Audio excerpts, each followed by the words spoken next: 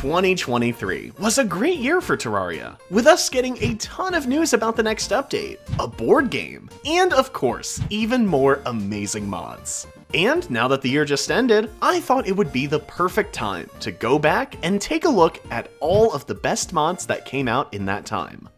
To kick this list off, we will first be looking at the major content mods that were released this year. And of course, we have to start off with the jaw-dropping Starlight River. This was one of the most hyped mod releases of the year, with overhauling a huge portion of Terraria, while also adding new bosses and items that each have amazing art to go along with them. The thing that sets Starlight River apart from other mod packs though, is all of the creative features that are all high quality, like the squid boss fight that has multiple phases while locking you out from the outside world. Some other features that are also well done is stuff like the Forbidden Winds ability, the archaeology features, their in-depth lore, and a ton of other things. But we're gonna go ahead and move on now, since it would take too long to go over everything in this massive pack. Moving on to the next mod pack now, we have Fractures of Penumbra. This is a mod pack that aims to add in new high-quality features into every area of Terraria, alongside its own storyline and lore.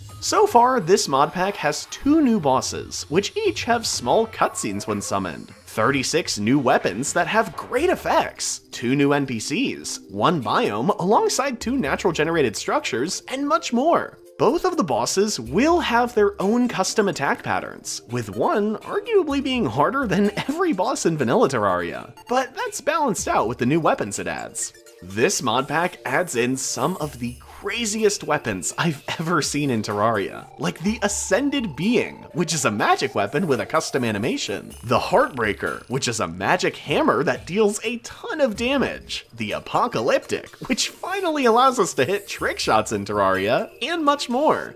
This mod adds in a number of other things as well, but since we already covered the major things, we'll be moving on to the next mod for time's sake.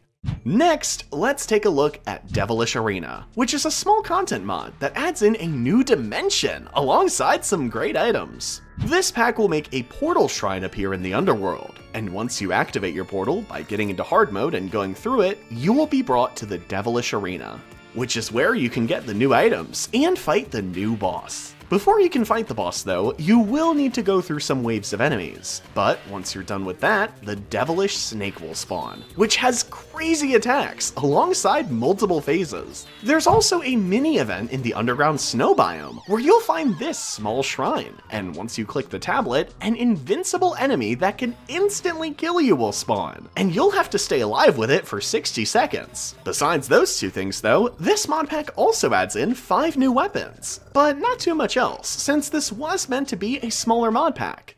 The next mod is called Conquest, and it adds some amazing content. The first thing that I happened to really enjoy was their own version of a skill tree, but there's also things like dungeons that you can fight through to get special loot, permanent potions, new shimmer upgrades, and much more.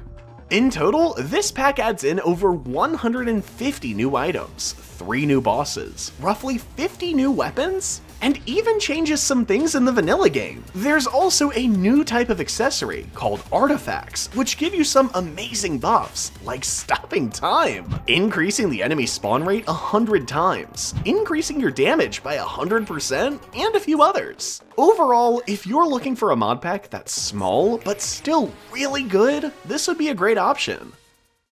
Moving on to the next helpful mod, we have Magic Builder. This mod pack adds in items that will instantly build biome-specific houses in different sizes. Each biome will have 4 different house options, the smallest being the smallest possible housing, in case you want to easily store your NPCs away. And then after that, there's a small, medium, and large house for each biome. Each of these items can be crafted, but once you've crafted at least one, you can get the new NPC that comes with this mod, which will sell those items, so you don't have to craft them anymore. And for the last section in this video, we have mods that aren't really helpful per se, but are still fun to mess around with for one reason or another. And that's especially true with the first mod in this section, which is Kerbo Pets. This mod pack adds in 13 new items, all based around these little Kerbo dudes. 6 of these new items are pets, with each one having a different color and specialized name. But there's also 2 more pet items, which will either summon 3 of them at once if you're using the Starcross, or all of them at once if you're using the Starcross Ultra. There's also 2 light pets, with the first one just being a normal light pet that's actually pretty bright, and the second one being a special light pet that you can get after the Wall of Flesh, but can also upgrade later on after you beat Plantera. And finally, for the last set of items, we have 3 different summoning weapons. The first one is named the Starcross and deals 20 base damage.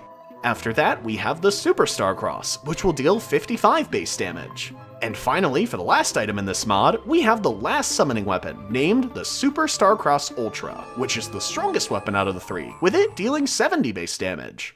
Arsenal is the next mod in this section, and is probably the biggest pack in this section as well, since it adds in close to 300 new weapons. This mod is still in an open beta state, with about 75% of it being finished at the moment, but you probably wouldn't have even noticed that, as everything in this mod works amazingly. Now, I obviously won't have time to cover every single weapon in this mod, but there are some ones that are extremely neat, like the 3 weapons that are based off of the Zenith, with one also being based off of the unreleased Final Fractal. There's also 10 different yo-yos, 20 different magic weapons that are books, an upgraded version of Waffle's Iron, a ton of swords and staffs, and much, much more. But we're gonna go ahead and move on for time's sake. And finally, for the last mod in this video, we have Heart Terraria. This mod isn't exactly helpful or funny, so I didn't know exactly where to place it in this video, hence why it's at the end. But it's still extremely neat, and is one of the most downloaded mods this year. This mod pack adds in almost everything that's exclusive to the Chinese version of Terraria,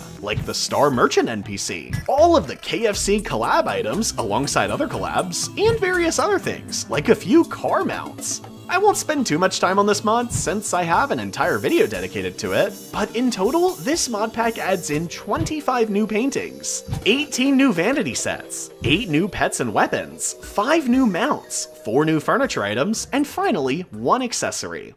That wraps up this video.